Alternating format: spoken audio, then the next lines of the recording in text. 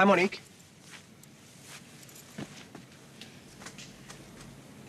Something wrong, Monique?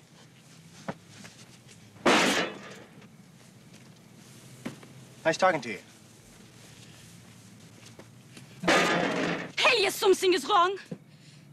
This, how you say, dark head, is an unleashed sex fiend. Huh? Ricky, he will not leave me alone. He thinks because I stay here, I am his love goddess, his prostrate. No, prostitute.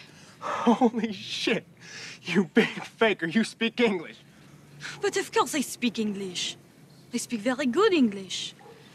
I will not, however, speak Mrs. Smith's, qu'est-ce qu'elle dit? International language of love with this reptilian son. Mon Dieu. Well, honk my hooter. I don't believe that. I mean, you've understood everything we've said this whole time? Look, Len, if you were living with a family like that, the less you spoke, the happier you would be. I promise you. God, I never thought of that.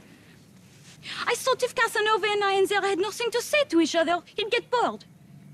Go away. Instead, he uses it as a chance to put his testicles all over me. His what? How you say, octopus, testicles. No, tentacles. NT. Tentacles. Tentacles. There's a big difference. All I want is to come to the States and see Dodger Stadium. Now all I see is that face in my door every time I move. Dodgers, huh? I notice you have a pretty good pitching arm. Well, what else is there that is of interest in the States but the Brooklyn Dodgers? I don't know, you might find a nice friend. You do have friends in France. You know. Friend. Friend. Then you will not tell? That you're a Dodgers fan? No, that I speak English. Cross my heart and hope to die. Do you? Not at the moment.